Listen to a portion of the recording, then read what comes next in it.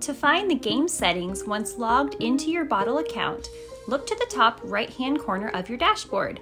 See the gear icon? Click it. A pop-up will open with 3 tabs: a settings gear, a bottle icon, and a people icon.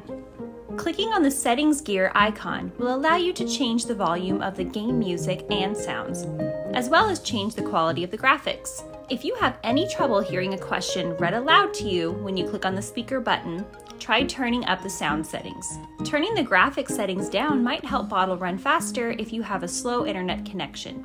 When you are done playing Bottle, you can also log out from this menu. The Bottle icon menu will allow you to link your account to Google or Clever if it's not linked already.